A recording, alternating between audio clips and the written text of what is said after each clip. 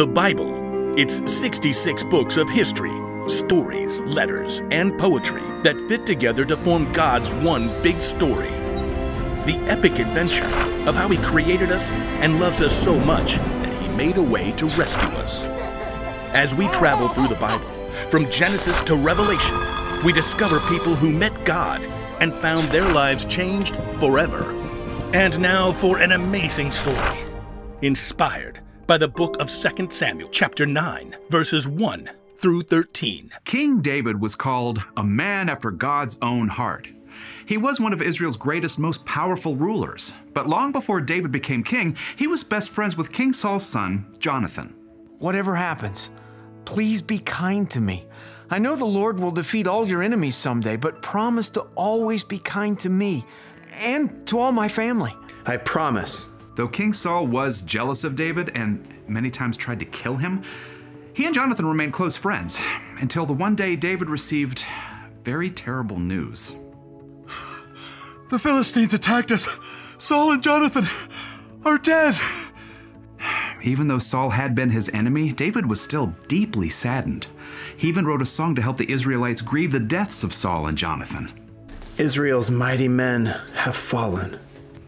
Now that Saul was dead, David could become king just as God had declared many years before. Even so, there were still many long years and long battles before David finally was king over all of Israel.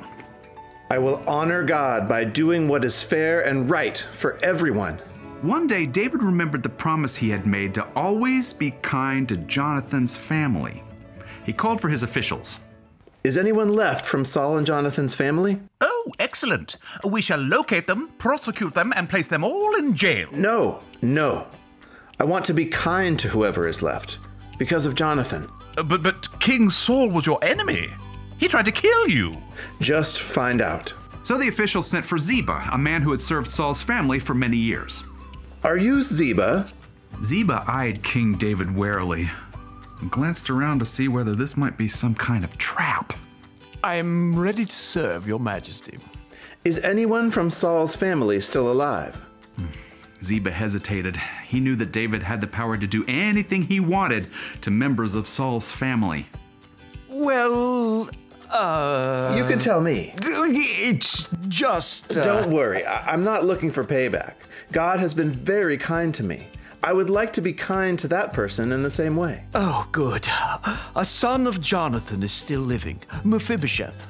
What? Mephibosheth. What? Mephibosheth. What? Mephibosheth. Mephibosheth.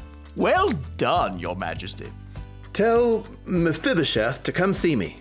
Actually, both of his feet were hurt, so he can't walk. David turned to his officials. Have Jonathan's son brought here. Now, Mephibosheth knew perfectly well his grandfather had tried to kill David, even though he probably knew that his father Jonathan was good friends with David. So, like Ziba, he probably feared the worst when messengers arrived with a command from the king. Oh, King David wants to see me? Maybe I should just send a message. A singing telegram or a talking mime. As Mephibosheth approached the palace, he stared up at the imposing walls and towers. Oh, okay. I'm here. I've seen it all. We can go now, right? So long, farewell. Auf Wiedersehen, good night. As he was brought before David, Mephibosheth fell down to his knees, bowing low before the king. Mephibosheth. Mephibosheth didn't dare look up. I'm ready to serve you. Well, you could start by letting me call you something easier. How about Bo? Mephibosheth finally raised his face to see that David was smiling. Don't be afraid. You can be sure that I will be kind to you because of your father, Jonathan. Wow. Thank you. Plus, I'll give you back all the land that belonged to your grandfather, Saul. Well, I gotta say, that's amazing. And I'll always provide what you need. I don't get it. Why are you doing anything for me?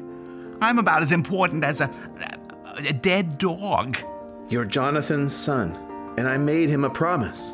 David called for Ziba to return. Ziba, I'm giving Bo here everything that belonged to Saul and his family. You and your sons and servants will farm the land for him and take care of him. I'll provide everything he needs. I'll do anything you say. Perfect. Now, Bo, do you have any sons?